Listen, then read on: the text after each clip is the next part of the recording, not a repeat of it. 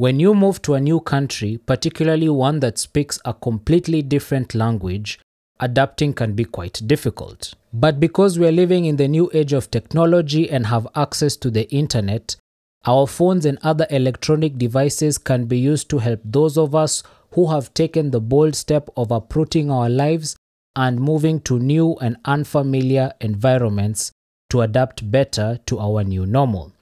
So now I'm sure you're wondering, what apps can I as an international student living in Germany not live without? Well, for that, you'll have to stick around just a little bit longer, but FYI, this list does not contain any social media apps. Let's get started. Why haven't you played the title thing? It should come like now. Subscribe. What? Remind them to subscribe. Ah, okay. But before we get started, hit the like and the subscribe button. Almost 80% of you watching these kind of videos don't subscribe. So let's make a deal. Hit the subscribe button, and if by the end of this video you don't get any value, you can leave a comment in the comment section down below and tell me how you think I can improve the quality of these videos. I'll wait.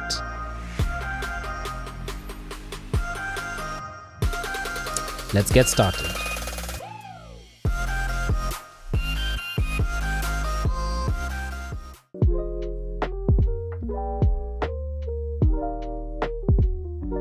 I know you aren't expecting the weather app to be at the top of the list, but hear me out for a second. As an international student coming from an equatorial region with fantastic weather throughout the year, I never really paid much attention to weather forecasts as much, because throughout the year there is usually two main seasons.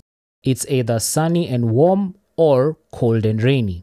In Germany, the weather is pretty extreme and it is usually cold, grey and depressing in the winter and boiling hot in the summer. But the thing about European weather, particularly in Germany, is that it is really moody. I don't really know if that's the best word to use, to be honest, but what I'm trying to say is that the weather keeps changing multiple times a day. Like for example, in the winter it can be cloudy from 7 to 10 a.m. and then the sun appears till like 1 p.m. and then it snows till around 5 p.m. and then it rains until midnight. So assuming you left the house at 11 a.m.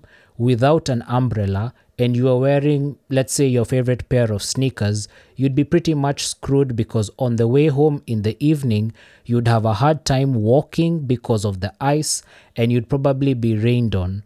But if you checked the weather app before leaving your house, you'd be better prepared, and this is why this app is number one on today's list. It is the most important non-social media app on my phone, because without it I'd find myself in very awkward situations.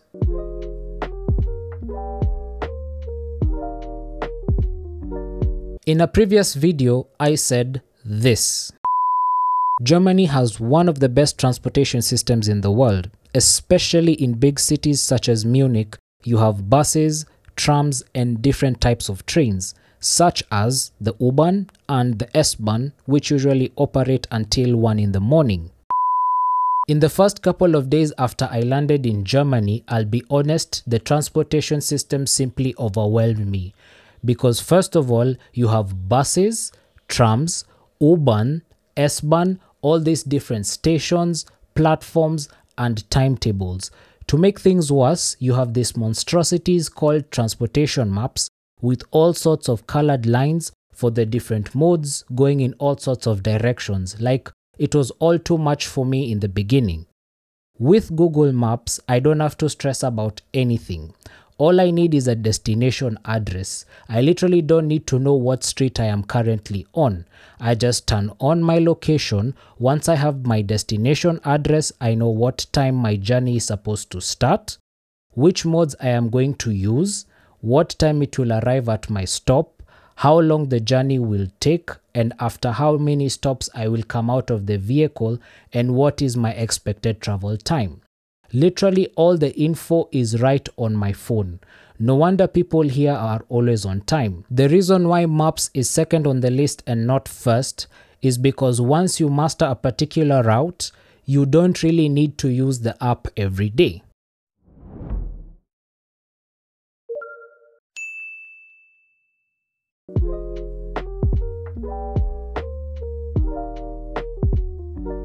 When you live in a country where a completely different language is spoken, having a good translation app can be a lifesaver. I know this may sound a little bit controversial, but DeepL is the best translation app I have ever used.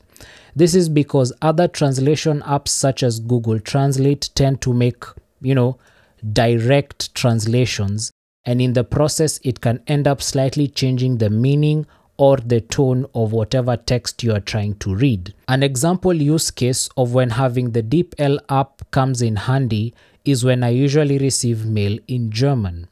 I usually don't bother reading it. Most of the time I just take a picture and read the translation in order to be able to quickly understand what the letter said.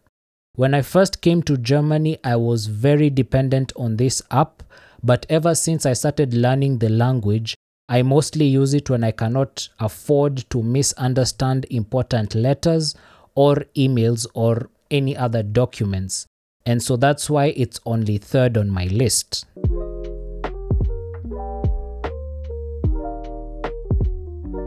Let me know in the comment section down below what you think is currently the best music streaming app. And if you say anything other than Spotify, stop it. Get some help.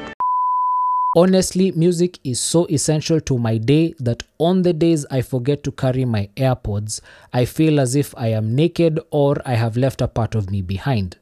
9 out of 10 times when I realize I've forgotten my earphones at home, I always go back for them, even if it means being a little bit late. I don't know how to explain it, but music helps to make the commutes to work or school feel shorter. Waiting times at places like the doctor's office seem less boring, and most importantly is the ability to shut out the world at a moment's notice and just continue existing in your own bubble.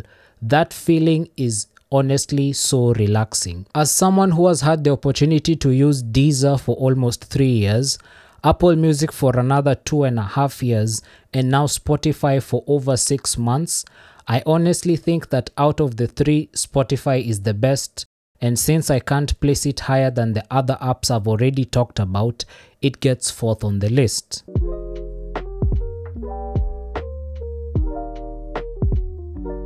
As an international student, I am always trying to save money, and one of the ways I do so is by paying for as little data as I need. I can't really misuse my data because it has to last me the whole month. That basically means that I would need to connect to public Wi-Fi when I am outside of my house for long periods of time. Like for example, there are days I am in the university from 9 AM to 4 PM. I can't just depend on monthly data, and so I end up connecting to the university Wi-Fi. We all know the risks associated with connecting to public Wi-Fis, so I'm not really going to get into that topic in this particular video. Therefore, having a VPN is super important just to give me that added layer of protection when I connect to public Wi-Fis, since you never really know who else is on that network and maybe what they are up to. My VPN of choice is Surfshark VPN because it provides value for money when comparing to other providers.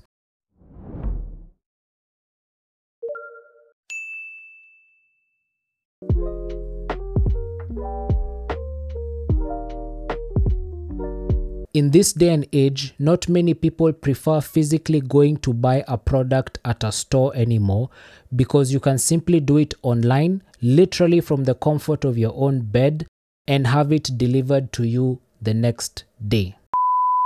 When's the last time you went to the mall? It's probably been a while. Due to the popularity of online shopping, thousands of malls in this country close every year, and many of the ones still open look like ghost towns. I walk inside, and this is what I am seeing.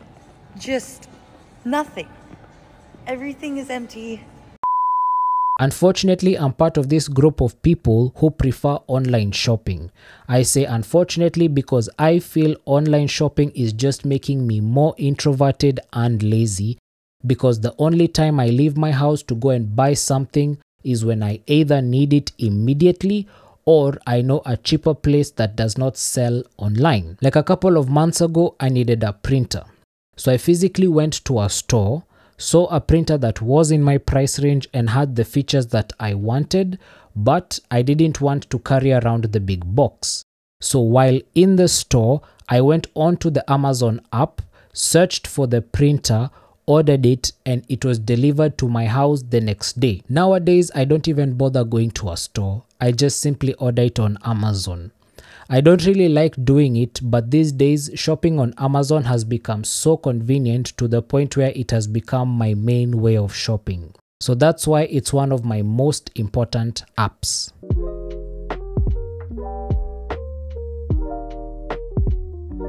As a student, taking notes is an essential part of studying, as these same notes are eventually used for exam preparation at the end of the semester. When you attend a lecture, the professor usually sends notes in PDF form before the lecture starts, but a lot of the time, not all the information is on the PDF. Some information is communicated verbally during the lecture. So you need to write your own notes either during or immediately after the lecture. Before, I used to use traditional pen and paper, but that has three main challenges. One, every unit needs its own book. And let's say you do a total of 20 different units in your program. Those are 20 different books that will end up being stuffed in a box or even thrown away after graduation. It's not really the best way to conserve the environment. Two, if you damage or lose your notes, particularly before exams, you're pretty much screwed. And three, you have to juggle and shift between two or more places to read.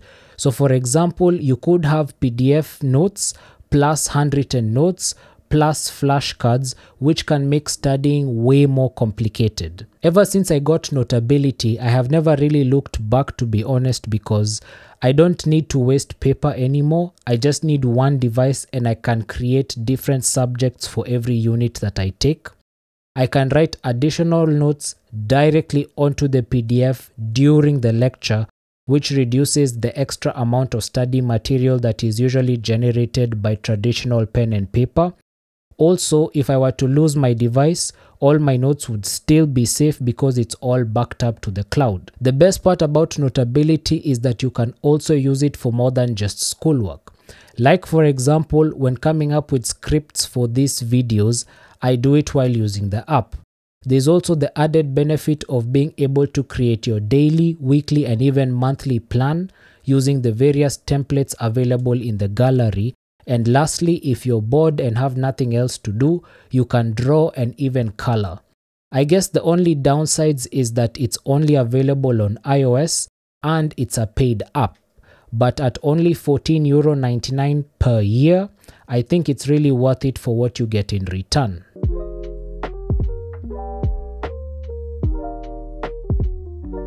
Finally, the last important app in today's list is ChatGPT.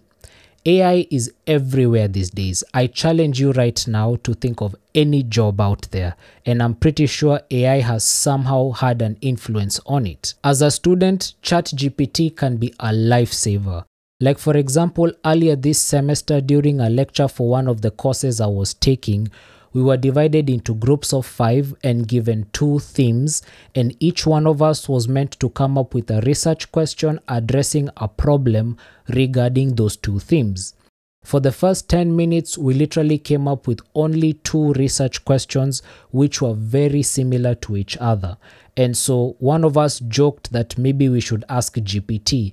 And in literally 5 seconds, we were able to get 10 different research questions and we were able to complete the assignment. I don't just use ChatGPT for schoolwork. Like for example, the script of one of my best performing videos on this channel was written by ChatGPT. That's the beauty about this app. When you ask it the right questions, it will give you the right answers, which is why it has managed to sneak into my list of my most important apps. And there you have it. If you found this video helpful, don't forget to give it a thumbs up and subscribe to the channel for more insightful content. If you have any questions or topics you'd like me to cover in future videos, let me know in the comment section down below. Until next time,